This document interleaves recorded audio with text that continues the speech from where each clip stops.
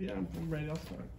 I guess we jump right in. I mean, obviously, a mid-year. You started mid-year in this role last year, but it was quite a busy mid-year. Quite a bit happening. I guess, do you get the chance to unwind? I guess, what excitement level now for you coming into, I guess, the first full academic year as in the new role? Well, it's just great having the student athletes back. The other day, Sunday night before the first classes, we had Fear the Spear games and brought them all back, had a picnic, get them all together, had contests in between each sport. Women's volleyball won, but it was great just to see them together. They haven't been together in a while, and just really welcome them back to campus and their home, and had all the coaches there and the fellowship that was going around and how happy everyone was to see each other. And that really just kicks off the start of the school year this year, and all the things we have planned. And soccer just gotten back from their win against Georgia, so they were able to make it out that night and welcome them and congratulate them on a win. So it's just exciting times, and you just feel the energy, not only in athletics on campus with the students coming back. So we're excited for the new year. You've been around for a couple of football seasons now, but what's your excitement level heading into your first as AD? Well, Jerry, we look back and you see, being here 2 years, going into my third season, you've seen the progression. And I say this phrase, but we look the part than we did 2 years ago.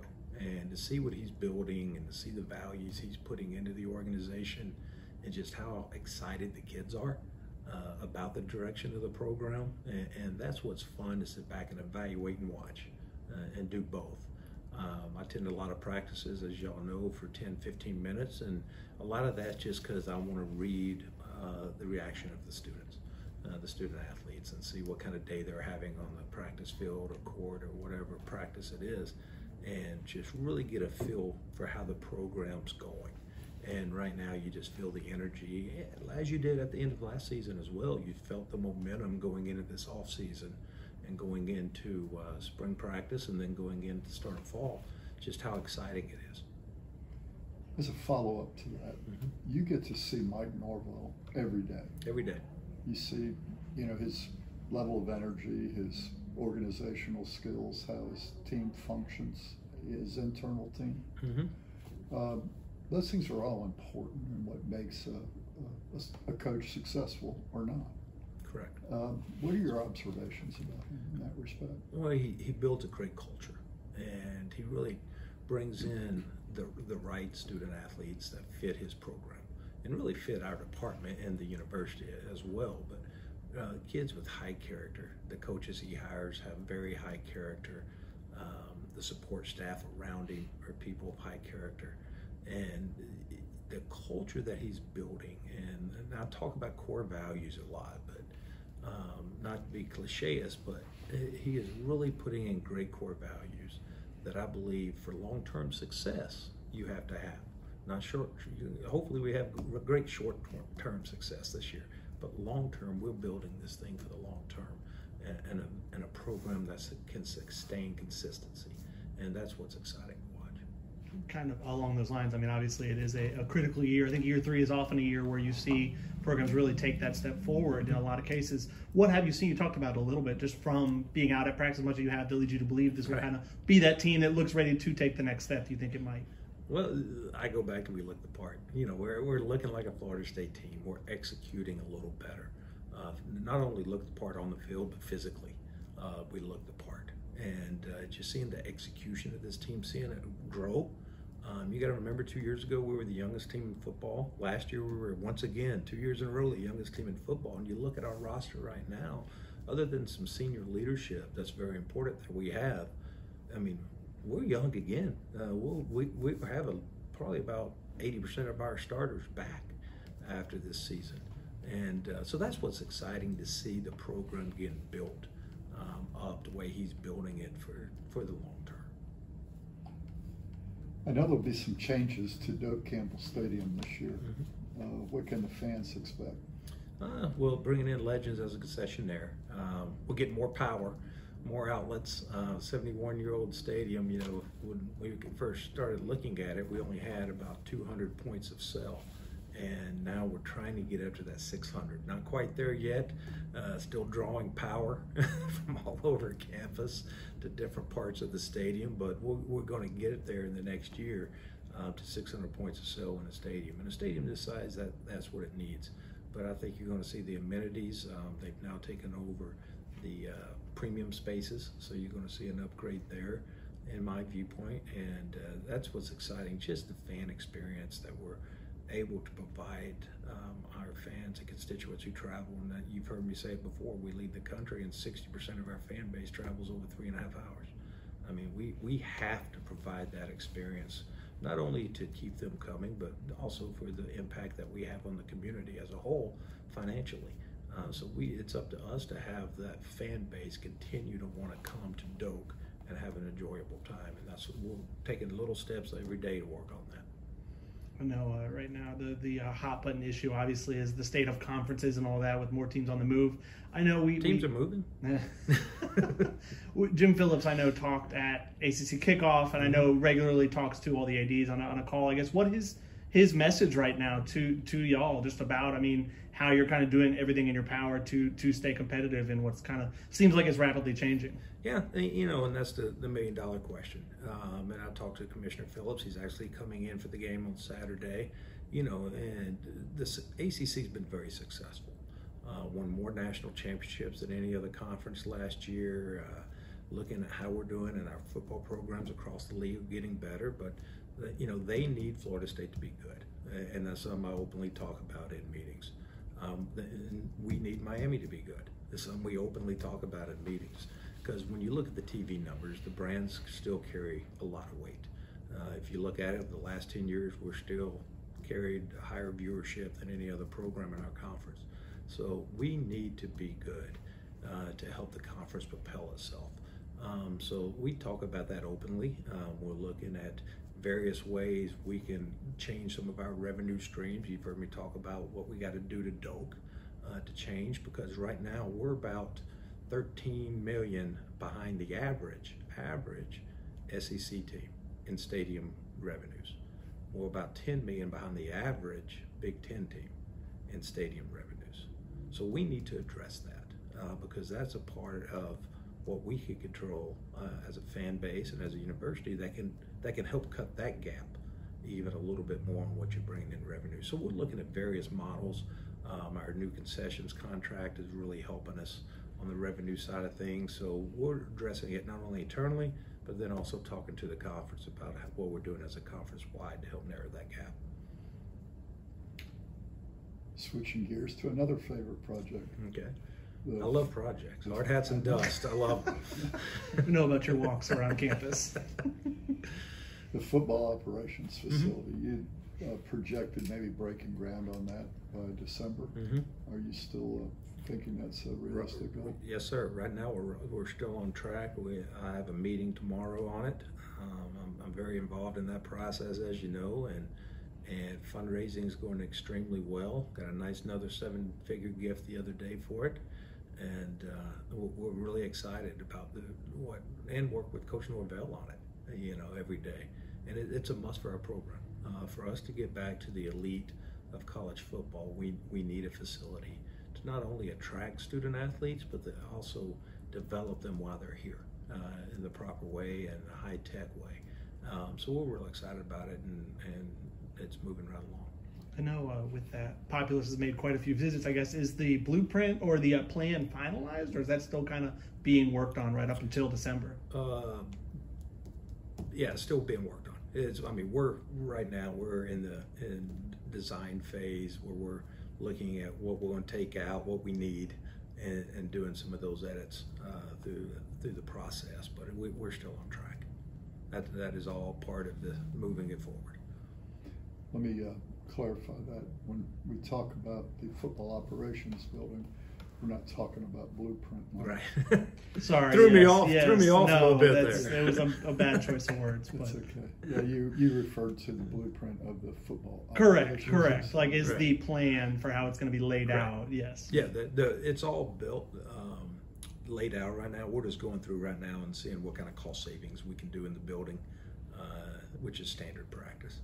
And what are you at? What was the, I guess, what is the current projected total for that? And what are you at pledged and like We're a raised? little bit over 60 million right now, and have about another 30 in asks out there that we're going through the process of trying to secure those pledges as well. But also, so part of the revenue, part of the pro forma that we're going to build comes out of the stadium to help fund the facility. So it's going to fund both projects, so that's part of the pro forma that kind of combines both of them. So let's talk about that, Mm-hmm. the stadium project, and that's where blueprint money can be involved. We're not on the revenue side, just on the maintenance. Just on the infrastructure. Infrastructure needs. Yeah, infrastructure needs. Where are you at on the project itself in Mm-hmm. terms of? I know you've sold the owner suites Mm-hmm. and the loge seats. Yes, we have sold the owner suites, sold them out, sold the loge boxes, Founders Loge, sold those out. So we have raised in construction capital, part of it, two different, we got commitments there, and then construction capital gifts as well. So construction capital gifts are about $44.8 million that we have pledged towards the project. Now, next we have to go in and look at club seats and how we're going to do that, and then look at the south end zone. Would be the next project, but we're still going through the process, which will kind of go this fall when people are back here on campus for games, to really look at and having those one-on-one conversations. So those will be starting up real soon. But right now we're on pace. Everything's going well. The people have been very receptive when we show them what we're building and what experiences they're going to have. They've been extremely receptive to that. Let me be more specific about blueprint money. We know it's for infrastructure only.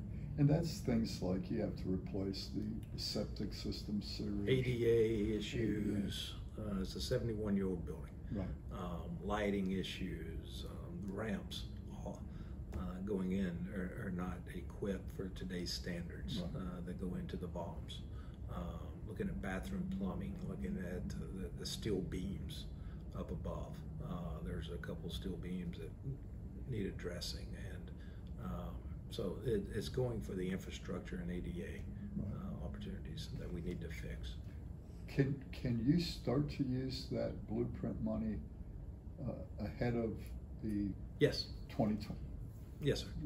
We'll start to identify with our partners and working with downtown as well to identify what is getting done and what timeline. We don't want to disrupt the season. A lot of things we have to do will disrupt this season. So right now we're looking at some elements that we can do during weeks that we're not playing, small projects to go in and address those, and then address the major projects later down the road. Well, what timeline do you envision for the actual seating structure to be modified? Seating structure we're looking to modify right now, 25-26 season. We're told we can fix, go in and implement everything we're trying to do in one off season. They said they built Texas A&M in one off season, so they can do our project in one off season. So right now we're hoping for the 25 season. If everything, it's on pace for that, if everything stays on target. How far down? I know part of that was kind of talking to everyone first, kind of the people affected, and then work your way down the priority list. I guess how far down have you made it now? Especially, I'm sure this fall will be big for that as well. This fall will be big. Right now we've gone through 110 people, and now when all the affected and club seat holders in the South Side and anyone who's impacted, we'll be having those conversations. So now's when the robust conversations and speed of various people will begin happening. We'll start having, I'm going through this several times elsewhere. There's some days you're having 50 meetings a day in the preview center because it's just the volume that we're about to get into with our fan base. Kurt, do you have any other questions about the stadium, or I'm going to jump to NIL? Yeah, we can jump. Your favorite subject. My favorite. So you've chaired a group of athletic directors to address the issues of NIL. Yes, sir. Long before it was released. Over 2.5 years ago, we started that process. I'm actually going to be in D.C. September 1st of September, meeting with some congressmen regarding NILs. A couple of bills going in front of Congress, and they want my feedback on them, and we'll be over there just seeing some congressmen and talking to them about how great Florida State is, and also addressing some NIL questions that they have. So I have a lot of questions about this, but we'll make them brief.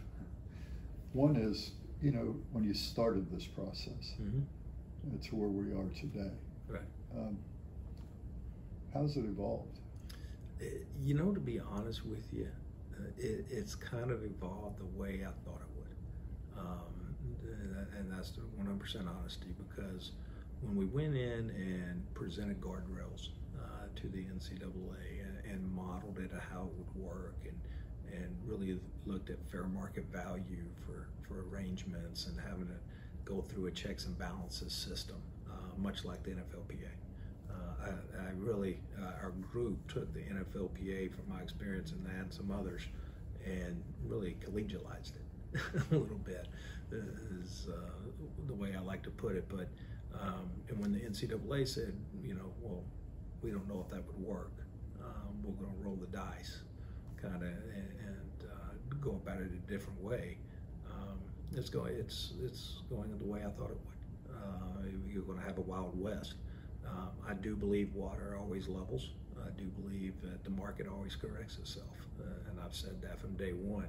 I think after year one, you're going to go to year two, and it's going to look a little different out there. So year three will be a little different, and then eventually it'll just be part of what the collegiate landscape is, and I'll never forget when people thought cost of attendance would destroy college athletics, and it's just part of what we do. It's just part of it, and the NIL will be the same way. Title IX viewed the same way. Viewed the same way. It's just part of how we're going to be conducting business moving forward. Let me ask a follow-up on that. When you say the NFLPA, that's a union with an arbitration and. But we would still go out in their marketing arrangements and work. So if you work for an organization, not use poor Jason Witten all the time together in my analysis, and Romo. But when I did the Albertsons deal for Witten, I would work with him and his agent on what his fair market value was to be a representative of that organization throughout Texas. When we worked with Tony and his agent on his starter deal, what does that look like, and how does that impact his name, image, and likeness, and how does it impact the relationship with the organization? So you did it as an organization, and modeling it after what contracts go to the NFLPA, so they can take a look at it, and then they would measure for a fair market value. So you'd have 3 different, sometimes 4 different organizations measure that and say, okay, that deal for Tony Romo was worth this. Because they're measuring everything. It's the same organizations that would tell me what Tobey Maguire's worth to do a movie. I mean, they measure and go in and look at social media and their impact and even performance and put it all in and tell you what the fair market value is. We take the middle one and go and work out the arrangement. But that's how it was done.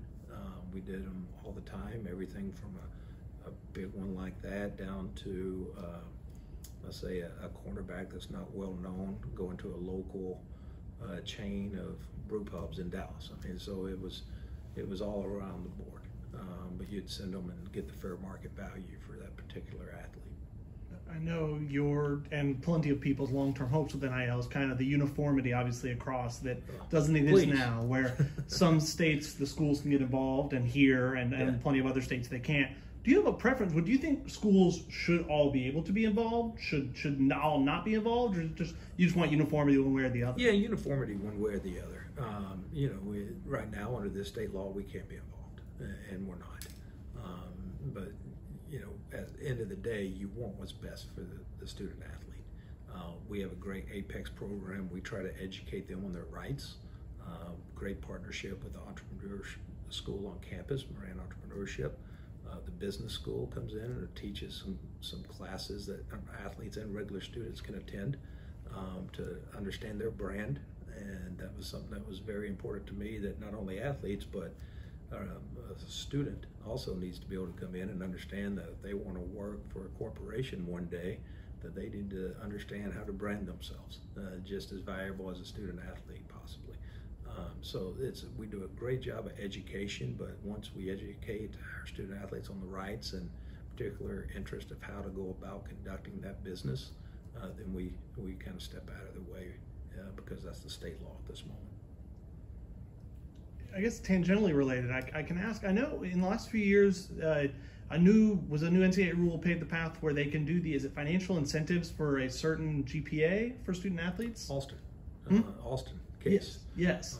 Is that something you've explored doing here? I don't think Florida State was among the first like ACC schools or Right. Power 5 schools to do it. We are participating in Austin this year for our student athletes, and I think it's a great thing for them to be able to come in and get performance for academic achievements, and so we will be participating in Austin. You've added some new staff. Mm-hmm. Would you like to share with us, tell us a little bit about your staff and what they bring? We'll start with new Deputy Director of External, Janine Lollick.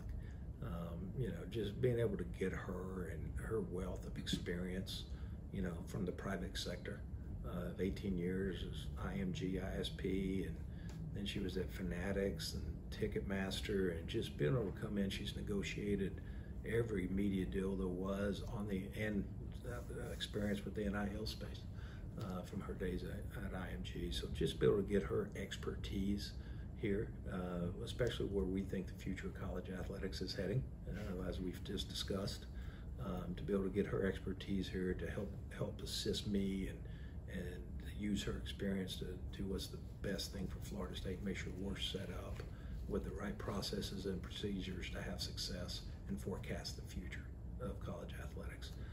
Then to get Lisa here, Veritamitas, an ex-coach, ex-player, Division I athlete, ex-Division I coach volleyball, and just be able to get her to come in, the relationship she builds with not only our student athletes but across campus as our new senior women's administrator is just going to be very beneficial to some of the core things we're trying to get accomplished, and culture things we're trying to get accomplished with the Leadership Academy that our student athletes are going to go through, and our student athlete development office, and making sure we're doing the right things there, educating our student athletes on Title IX and everything, and partnering with campus to make sure we're doing all the right things. Her experience is going to be second to none. So I couldn't be more proud of being able to get those two to join our staff here at Florida State. You've worked in sports at quite a few different stops, quite a few different areas. What's the importance of, both of them being women, having that representation among administrators in sports? I didn't even know it. Somebody reached out to me and goes, your whole senior staff is almost all women. I said, well, I go home to all women every day. And I didn't realize it at the time. Maybe that was just in my subconscious. No, I really want to look for the most qualified. Lisa and then Janine and her experience, her qualifications are second to none in this business. Someone who has unbelievable contacts and reach, not only in the college space, professional space, and the private sector space. When she calls, people are going to return her call because of the respect that the industry has for her. And the same with Lisa as well. A lot of respect for what she's accomplished in her career. So just being able to get them two to join us, is really setting us up for the future here, and that's what's exciting. We can, I guess, talk about a few other new coaches on staff as well. Mm-hmm. Obviously, one season already underway. We knew the shoes Coach Penske had to fill. I guess, how impressed have you been with how he's handled? Obviously getting here late compared to when the previous season ended, but how he's hit the ground running with that team. He has. He's really developed an authentic relationship with the team, and it's fun style to watch him play against Georgia and South Carolina, and to get that win, and see the aggressive approach that the team's taken offensively is something I'm enjoying, and You know, he's just doing a great job. His personality is second to none. He and his wife are going to be great additions to this community, and we could be more thrilled to have him here. At the introductory press conference for baseball coach Link Jarrett, you talked about building a stadium around him. So how are those talks with Link gone? And has he been here long enough to really give an assessment? We talk all the time, and you know, we've addressed the field. You know, we started last year with addressing some things inside the field that I thought needed to get done. Then we addressed the grass and wanted his opinion on what he wanted as a playing surface. Able to do that. Let him get in, take a look at it, and we're addressing that. We're addressing some of the fan amenities within the stadium, looking at some of the practice areas that need addressing, looking at locker room, team room, and starting to build a project list for baseball, because you know, at the end of the day, this is Florida State baseball, and we shouldn't be second to anyone, and just making sure he has the resources to go out and win a national championship, and that Florida State baseball deserves. And that's what's exciting, to see his vision of what he wants out of the program, and really he and I are eye to eye on what needs to be done, and just working together on it. Is there a timeline on some of those? I mean, are some you can do immediately? Yeah, some we can do immediately. Of course, the field we're doing immediately. We're looking at addressing some of the fan amenities, concourses, telling our story immediately. We're addressing the turf and the practice area immediately, and then with that, we're looking at, okay, now what do we do next? The locker room needs to be addressed. It's pretty outdated. So do we build a new facility? So we're having people look at it. Do we build a new locker room that connects to this facility, and maybe turn the old locker room into a premium space and the dugout? So we're getting some different looks from some sports architects to give us some concepts, and that's what we're excited. And we've actually done 3 studies on it, and kind of taken from each one that we've done in the past, and kind of combining them to see what could be successful, and getting his thoughts on all those. So we're addressing some immediate needs right now, but also looking what we're going to do long term over the next few years. So maybe announcing some of that stuff in the lead up to his first season? Hopefully. Still got a lot of work to do, but hopefully. I think that's everything. Thank you for your time. Yeah, appreciate it. Always enjoy meeting with you two guys. That was pretty cool.